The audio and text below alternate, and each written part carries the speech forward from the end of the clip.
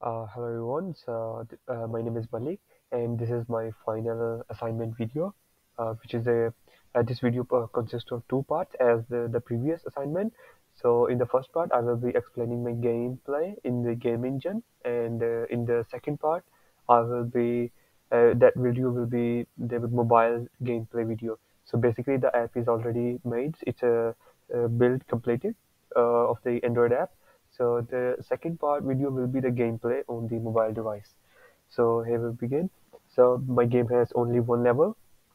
So in the main menu screen has only the loading bar and the currency manager as a singleton class. For example, if I play the video, if I play the game, so you can see audio manager and currency manager gets under the as a singleton object in the game. So if I click here, I am using the device simulator component in from the Unity registry. That helps to understand this. This is good. This simulator is very good for the mobile design. For example, if I don't use it, some of the my UI icons will not be placed correctly. So it helps me to use all the mobile devices.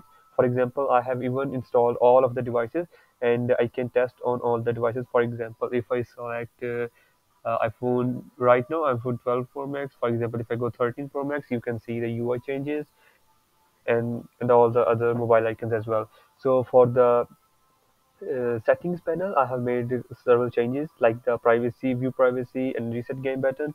And once the user click on the reset button, right now I'm not gonna click it because I already have 6 diamond, a gold, that I will be showing a next feature in the game. But whenever you click on this one, it will be reset. The value will be reset to the zero. If the user click on the feedback, you can see my screen. It's taking me to the Google Play Store. So for example, if I publish my game on the Google Play Store, so whenever I publish my game on the Google Play Store, it will take me to exactly. I will change the link to the app the feedback.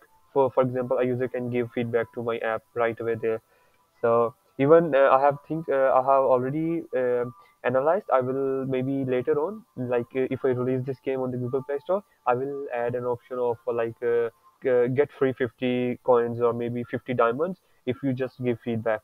So for example, if some of the time I need more feedback from on my app on the Play Store, I will use this strategy to give free rewards to the players, and this will push all of my user to go and just give rating. And when the user open this link, a reward will be added to the player's account after 5 seconds or 10 seconds maybe by using the invoke method.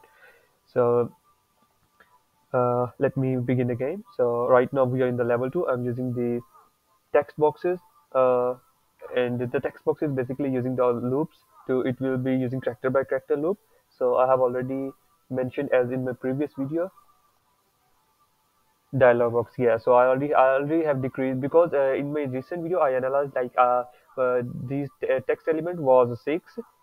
This text element was 6. So right now I switched it back to the 4 important one. So right now my player is getting damage from the, yeah, it's getting health damage from the spider. So once the user click continue, and once it's played completely for good luck and then finish. So yeah, let me just kill the spider before it hits me.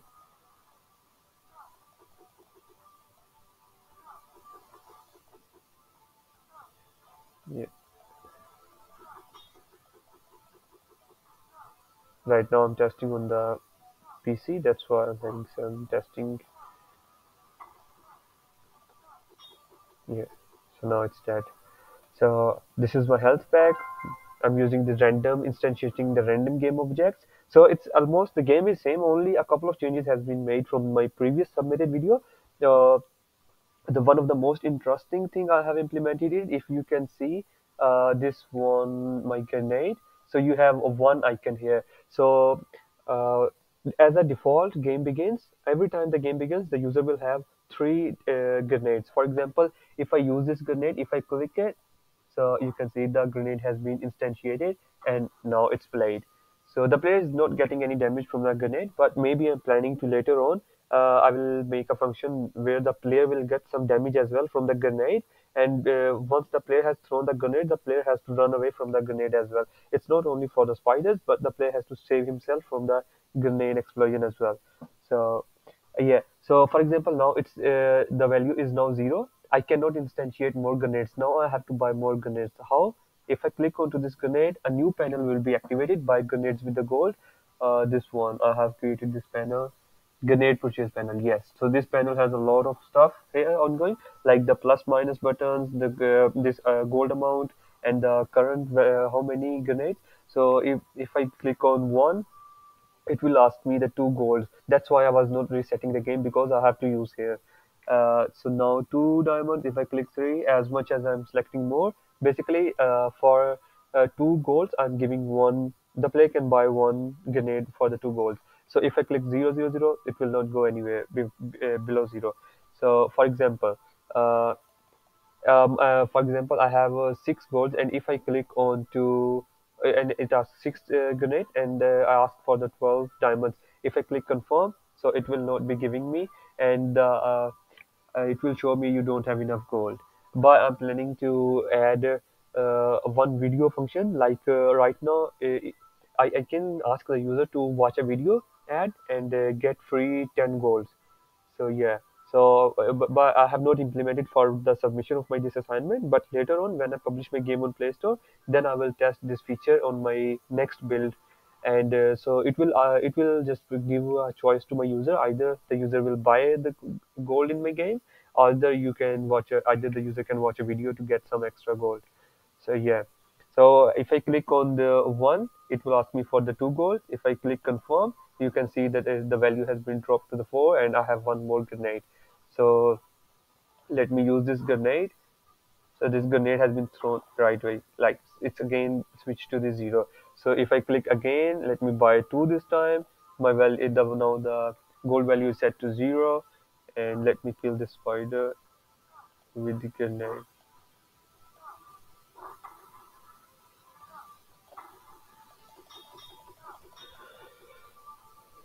Some of the spiders are having issues with the maybe rigid bodies, because like I have total around 60 spiders, and couple of the spiders, the prefabs are not properly, like have some issues glitch.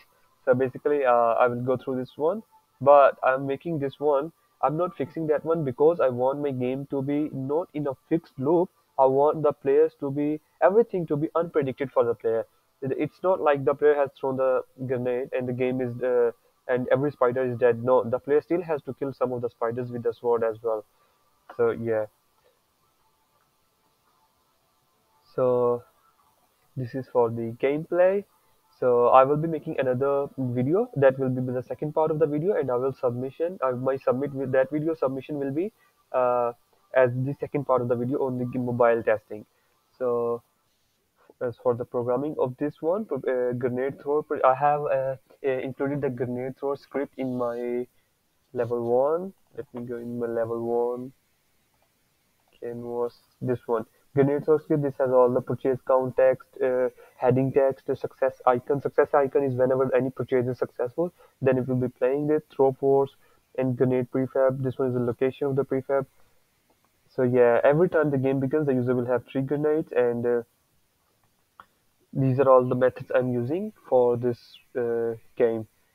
So this one, if the purchase is successful, if it's unsuccessful, even if it's unsuccessful, just deactivate the panel after 2 seconds, and whenever the grenade panel is not active in hierarchy, just set the values of the prices and the grenade count set to zero. And once again, if I click again to buy again, then it will be the new value will be as per my choices. If I select two, the value will be four. Gold value will be four.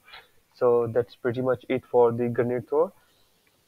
And yeah, and all the bugs has been fixed in the game. Like in the previous video, I mentioned three bugs about the some of the sword locations and some of the grenade SFX was not perfect, but right now all the bugs has been fixed in the game, and right now I haven't found any logical bugs in the game. But maybe during the initial testing, we could see some of the maybe rarely we can see some of the bugs. But from my side, there is no currently any no syntax error and no logical error in the game. So as for the level design, I have made some changes to this level design. If I can show you from the top, so I have included this one. This looks like the way going to the forest, and I have added some of the storm effect in the game in this graveyard area. So that's pretty much it for this game from the PC, like the from the game engine. Yeah, so this is all the top here. So all the logics are working completely fine. And in the next video, and that video will be about the gameplay on my Android mobile phone. So this basically it's a success build. And if I can show you one more last thing, so in my previous, I have recently made a build app bundle Google Play, and I will be planning to release my initial test release on the Google Play Store. As for the texture compression, I'm using ASTC. So ASTC is basically it's ideal for the Android devices. But as per my research, I was doing some research and I found out an article like that using ASTC on a mobile, it helps to reduce the memory usage, and still it gives the good effects. And as per your feedback, I have changes my all the texture sizes to the good value like 248. Yeah. As for the builds of the game, if I can show you the builds, yeah. So Android builds. So this is the Google Play release build I have made recently. I haven't published it anywhere, but I just have finished recently. And the third build is I have to make my fourth build because recently I have made changes to this by adding this new grenade feature, the grenade purchase panel. So I will be making my next fourth release.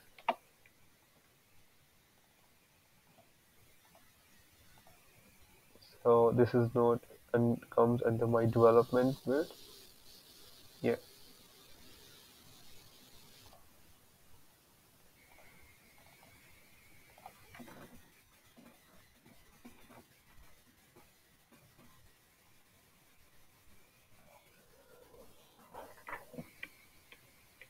I have to make some changes to the game password because in my recent build Google Play, I have added a password in the game. So basically, so yeah, so I will be making some changes to the password again, and I will be updating my app in mobile, and then I will submit another video. That video will be the part two of this game. Thank you.